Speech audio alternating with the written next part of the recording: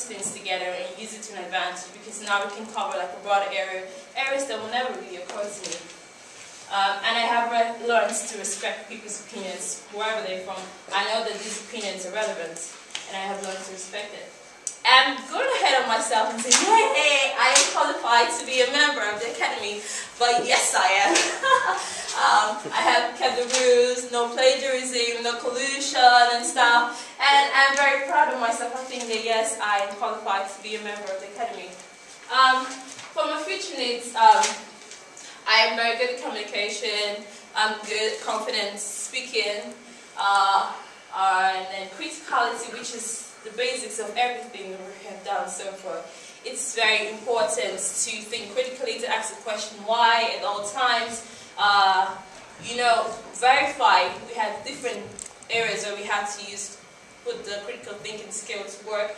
We have to verify the source of the information. We have to know, okay, where is this coming from? Is this a management stance? Is this something that for academic use? And stuff like that. Is this real science? Is this pseudoscience? And things like that. And it's necessary in a work environment. And I think that these are the major things that I needed and I have been able to achieve. So this so far is my learning development in UL. Thank you.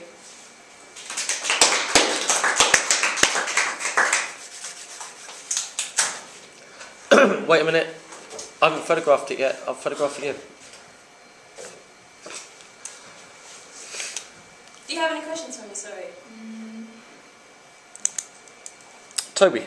Yes. Which of the skills that you had to develop did you find the most challenging?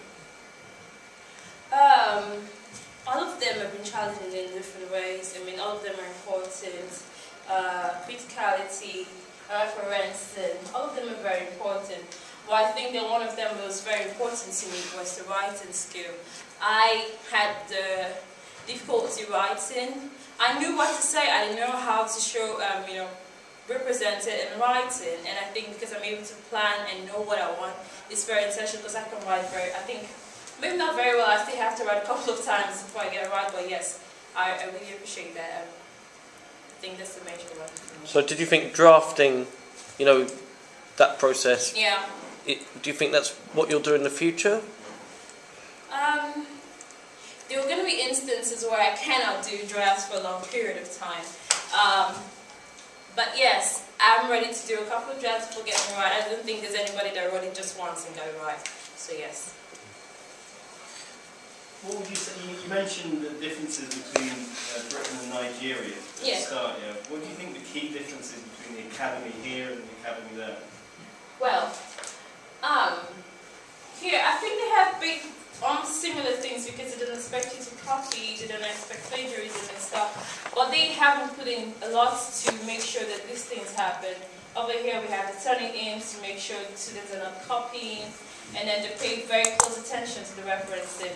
I don't know if they paid very close attention to it, but I didn't feel any courses because I didn't reference right. So I think that yes, they say these things, but they don't put it into. They're not very conscious of it. They're not. Maybe in my university, I don't know about other universities. So the ideas are the same, it's just policed differently, yeah. Exactly, implemented differently. Yeah. You're not suggesting there's any corruption in Nigeria, are you?